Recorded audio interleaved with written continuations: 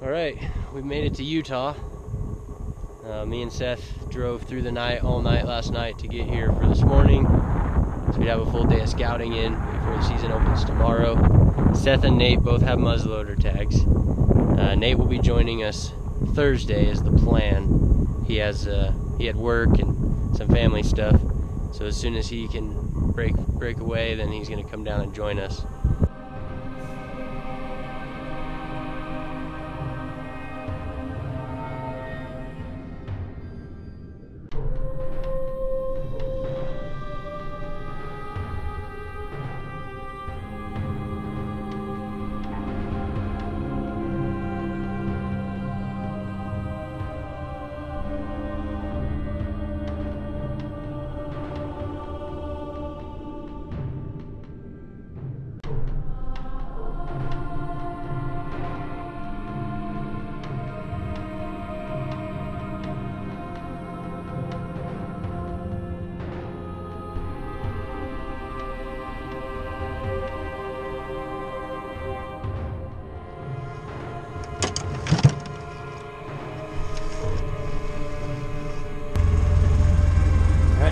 Let's go find a deer.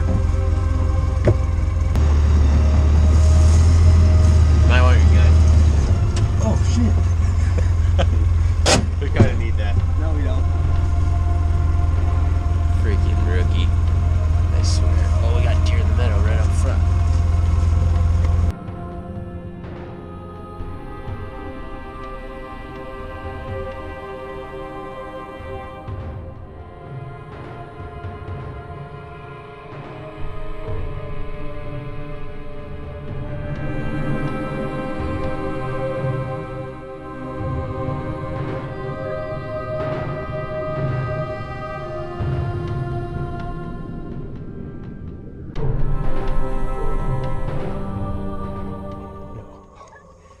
So fast. Seth just killed a buck. He's at maybe 50 yards. Yeah, he's at 50 yards. He was just looking straight at him and he just punched him. I think he's a small, well, not small, he's a 4-pointer. I think he's 40 yards. Man. I did not have the camera on yet. I haven't even got to use our freaking nice camera yet this trip, man. I've just been using the GoPro the whole time. Take pictures. It's so dusty too that I haven't been wanting to use the nice one. I've been riding around on the Ranger scouting and we're covered in dirt. Well, let's go see how much blood is down here. I told you I thought he turned and went down this way. Yep. When I saw you throw your gun up, all of a sudden I'm like, what the heck is he? Oh, he's not kidding me. I was gonna be like, oh, it's just a doe. Here he is, dude. 4x4 down, opening morning. And we literally just stumbled across him. So, I feel like as a hunter, you develop like a style of hunting that you do that you like or that you're good at. And this is not that style for us. We are very used to hunting big open sage country. We've gotten good at that. Using big glass, finding bucks, putting stalks on in big open country. This is thick oak brush and pinyon. So we might have had a little bit of luck on this one, that we literally just kind of stumbled across him and said, okay, he's going down. It's the first buck we've seen that hasn't been just a little tiny forked horn. We saw a few of those this morning, ton of does. Yeah, a little 3x3 last night during scouting, right at dark as we were heading out. But he was much smaller than this one. I'd say he's probably, about 18 inches wide, 4x4. Had crabby little front forks, but Pretty cool buck, nonetheless. Good job, dude. Now I guess we just got time to kill and go do some scouting and see if Nate's still coming on tomorrow night. He's supposed to get here.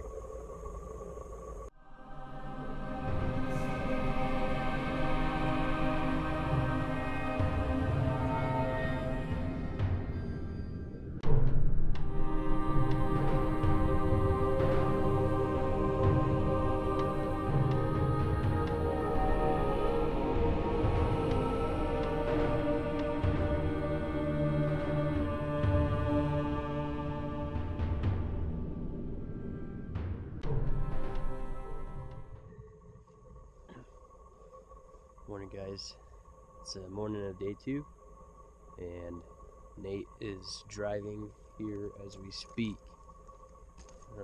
Should hopefully make it this afternoon so we can get in the evening hunt. Me and Seth have been scouting ever since we got his buck taken care of, and we've seen a few bucks, decent ones. 3-pointer last night, and then this morning we saw a pretty good 4-pointer right out of camp. So maybe he'll be there again tomorrow morning. Nate can shoot him. So we're still waiting for Nate to show up. Had a pretty productive day. Cooked breakfast, did some glassing, took a nap. Let's get the buck's head out.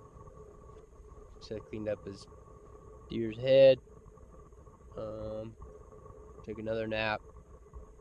Ate a lot of snacks. And doing some more glassing. So should be here pretty soon though, hopefully. We'll go kill another deer. Yeah, shiny needs to go about 30. He has arrived.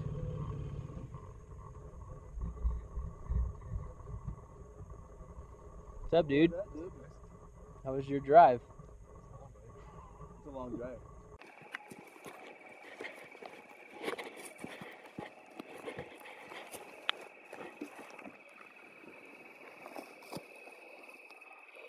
Got him. I'm on him.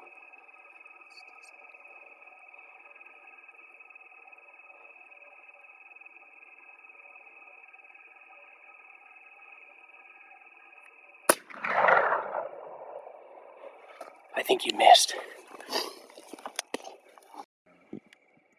You don't want to hear it on camera, but we do. So give us a play-by-play. What was going through your head? Alright, so it's the biggest buck ever. He was at least 275 inches. You saying that small? I almost thought he was an elk. He was going to make the book for sure. Yeah, definitely. Cover page. No, what was going through my head was the last yardage I had was 160. Okay. I didn't feel like we had covered more than 10 yards in between that bush and that tree. Which apparently it was 50 yards. Well, the deer covered about 30 also, so. So he cheated. And yeah, it was hearing Seth tell me that the bullet would drop a ridiculous amount. So I should put it on his back, and then I was like, no, I should just put it in the middle. I should put it on his back. I should put it in the middle. I should put it on his back. And then finally I settled on put it on his back. Put it somewhere in between. But either way, I mean, if you were dead nuts at 100 yards, Dead nuts. you would have smacked him right in the back. Broke his He was at spine. 100 and he aimed for 150. I aimed for literally. Yeah, but you aimed on his back. Yeah. So if your bullet hit where you aimed, it would have hit his back. Oh, wait, hold on a second. What? I understand this now. You should have smoked him in the back. Yeah, you should have spined him. I literally put the crosshairs on his back. Right? Uh-huh. So that would be the upper level of where this bullet is going to go. And so Amazing. if this is his back, Yeah. and these are the crosshairs, Yep. You put the horizontal crosshair level with the top of his back. yeah. And Ladies and but gentlemen, so the- I did not calculate buck feet until 150 So yards. if I'm sighted in for 100 yards, Uh-huh. The Right. bullet hits where your crosshairs the are. bullets hit from where crosshairs are. Uh-huh. On his back. Oh, you guys know. Alright, guys. Night number 2. We got Nate on a pretty good buck tonight. Where's Nate at? I don't know. But no luck. You'll see that footage on the shot. What happened to my light? There it goes. Did it die? Got dinner cooking. Some beef stroganoff. We don't have a lid. You're supposed to simmer. So the paper plate and the rock perfectly placed in the middle. Boom. Money. That's a life hack right there. Yep. Write it down. Camping hack. Pro tip number 300.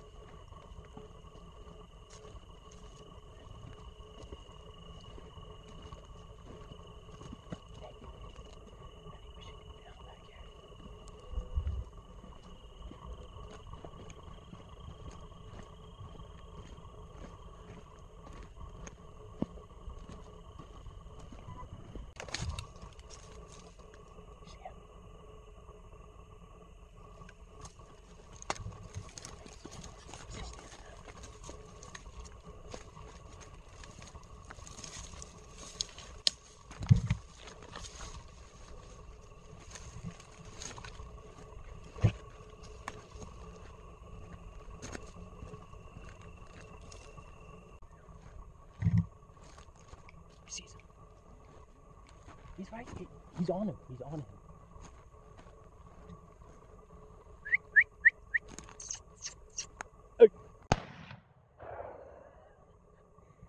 On the run. Yeah. You dropped it. Yeah. Hey, how do you not hit him when he's standing still, but you kill him on a run? Left hand, boys. Redemption. I was like, holy shit, he's running out of my open. So when we came down, So I was like, he's on him. You're like, he's right here, he's right here. How do you miss extend still?